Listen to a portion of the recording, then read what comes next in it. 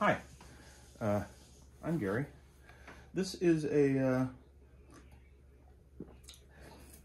Kimball Voyager, which I think was made possibly in 1979, but possibly also in 1982. So take that with a huge grain of salt. It is a divide down organ. It's of the what you would call a home organ class, but it's kind of a unique instrument.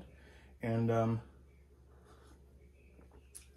I thought it might be nice to let you all hear a little bit of it, and then hear a little bit of what you can do with it by throwing a whole crap ton of effects on top of it. So this organ has 8 presets and 8 rhythms.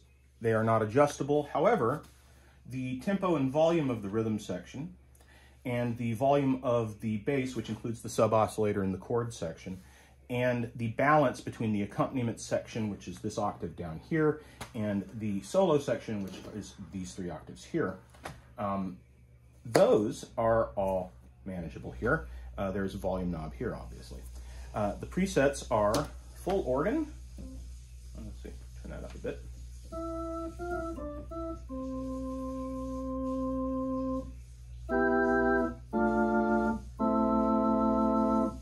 It's not a bad organ, really. This is the trumpet. It's obviously, you know, a saw-y kind of thing with a little bit of modulation happening there. This is the violin, which is mostly that, but an octave higher. This is the clarinet, which is a little sinier and lower, like the trumpet.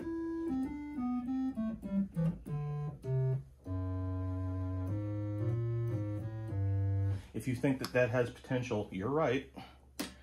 The piano. This is the most toy box piano I've ever heard in my life. I haven't found yet a way to make it sound really cool, but I do believe that that's possible. The marimba.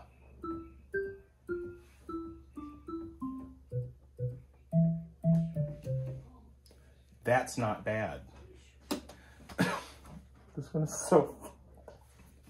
The banjo. However, it's got a kind of a clavy sound to it, and that turns out to be useful. The Hawaiian guitar. This may be the best sounding preset on the entire thing, and that's not actually uncommon for a lot of these little home organs. The Hawaiian guitar, I don't know why they call it that particularly, but it's this.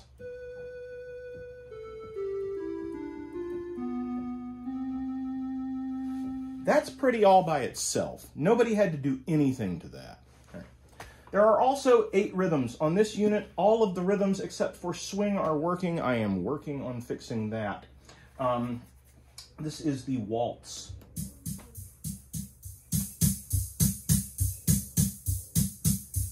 The tempo ranges from this, old people waltz, all the way up to this.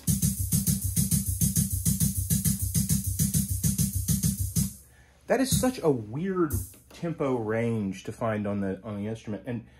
But the thing is that what I'm seeing from watching other people looking at other instruments, because there's very little about this one online, have fun,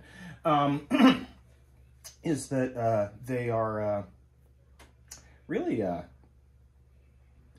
this tempo, this huge tempo adjustment range is actually typical. So if you ever decide to get yourself an electric organ, check that out. It might be fun for making, you know, textures and stuff, and I intend to try and use it that way. I only got this thing on like Friday, so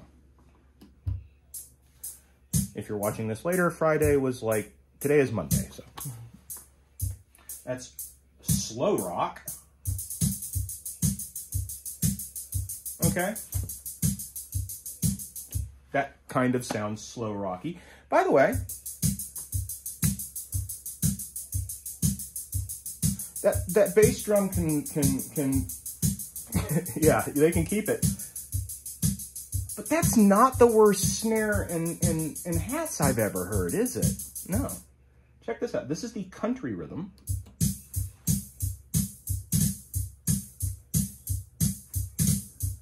I have to say, it's not bad. Swing is the one that's not working. March.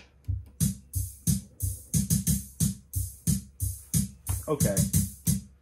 You know, at least it's mostly on that snare, which is still not bad. This is the rock and roll rhythm, which is actually pretty decent.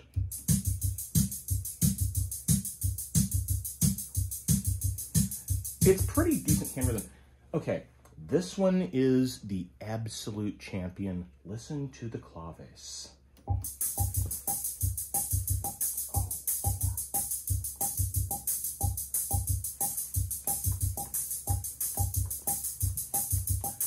I love that. I'm gonna let this run for a bit for people who want to sample this.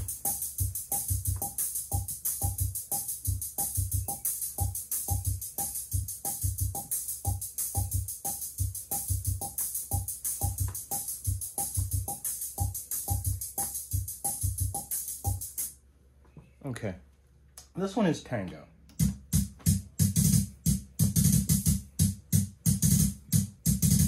And you know, yeah, that's a tango rhythm. Okay, so that's the rhythm section. This bottom octave is the chord section, and it has some of the most beautifully useful chords, unless you're trying to play music that was written in the 20th or 21st centuries.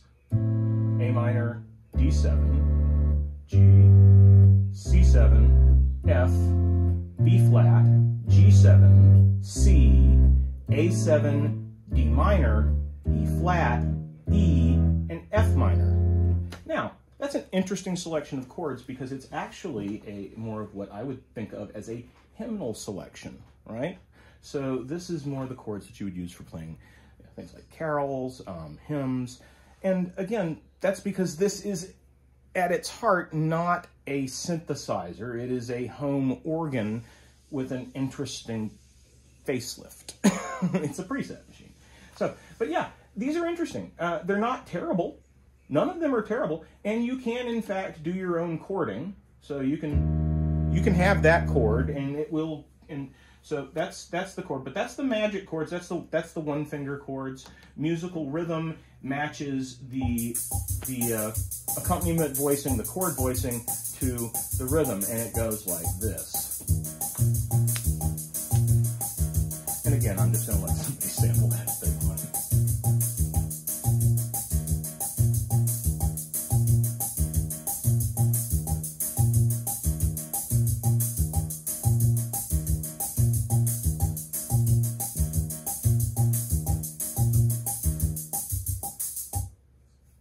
So that's what musical rhythm does. And there's different rhythms for each of these. And I'll be honest, none of them are actually bad. The rock and roll. Now that sounds Misraloo-ish to me, but wait until you hear it through effects. That's all I'm going to say. All right. So, then we have this solo chord, which allows you to play one finger chords up here in the solo range, and I don't see the point of it, frankly. Magic Memory, which is just hold, okay? However, Magic Memory will also, if I turn on the bossa here, right, and I turn on Magic Memory, the bossa stops. Now, I can start the bossa with the bass line just by playing the chord I want.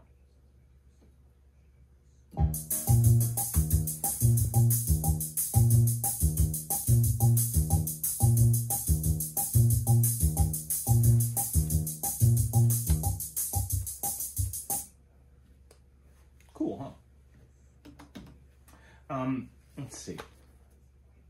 Magic Preset is simply an automatic preset selection. Let's say we have the bossa, and up here I have selected the full organ.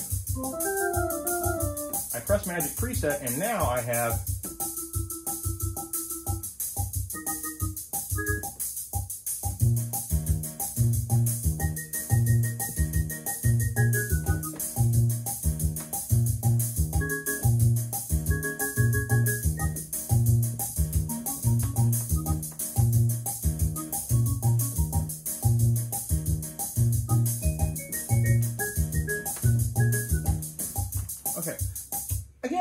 not terrible. And there's, again, a preset matched with, so I think that maybe the guts of this are something that's kind of maybe like a Con electric band. This is from after Kimball acquired Jasper and Con. So I think that this is probably reusing some Con circuits. I have not had the time to trace it. Again, I picked it up a few days ago. But yeah, it's an interesting build because it's, I mean, even when it came out, the technology inside of it is way obsolete. It's like large-scale integration style ICs where there are ICs, and it's a lot of old technology. But it's in beautiful shape because it's one owner, and it was owned by literally a little old lady who kept it in her parlor, and she's 100. And now it has a new home. So let's hear what happens when you tap in a little wah. Okay, let's see. Preset. Oh, are we off here? Oh, magic preset. There we go.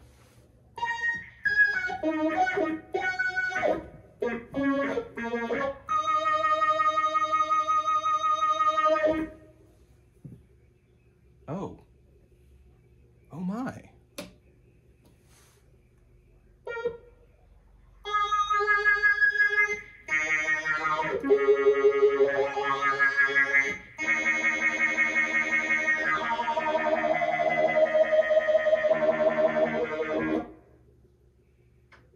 Oh dear.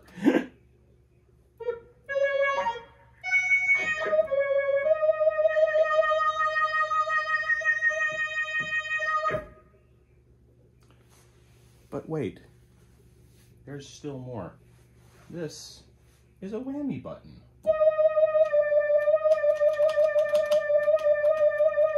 Now that is an effect that could be incredibly annoying, but used correctly.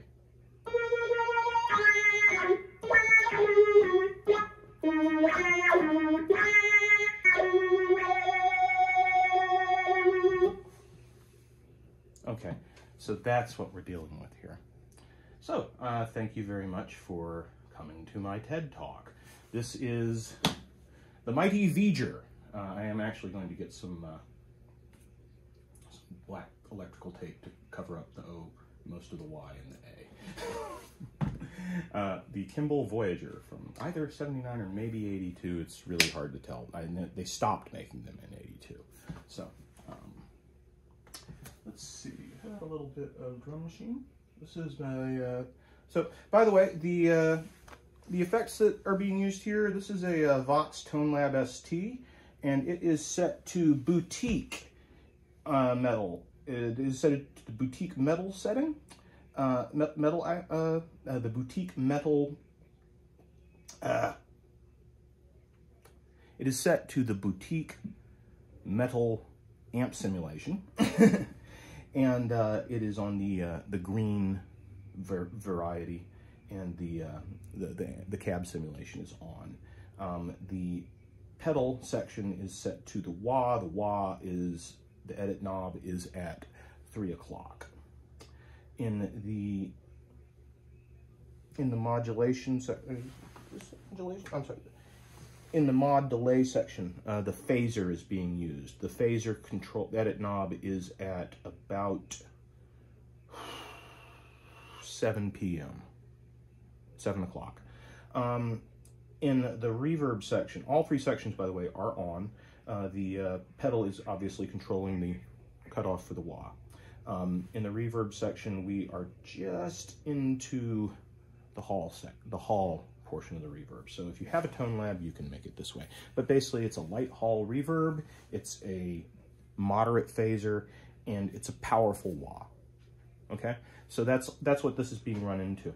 Now, I'm going to add a little chorus from up here on my mixer.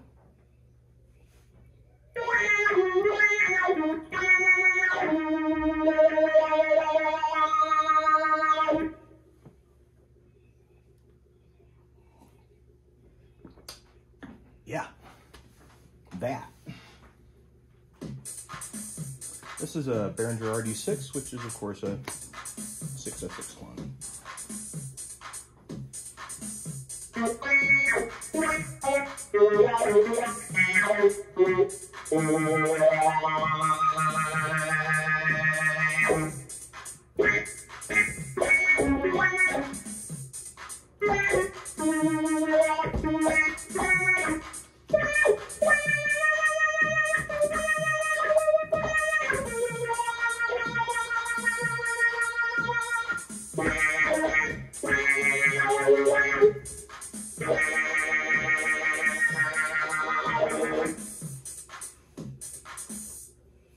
So, I hope you enjoyed that.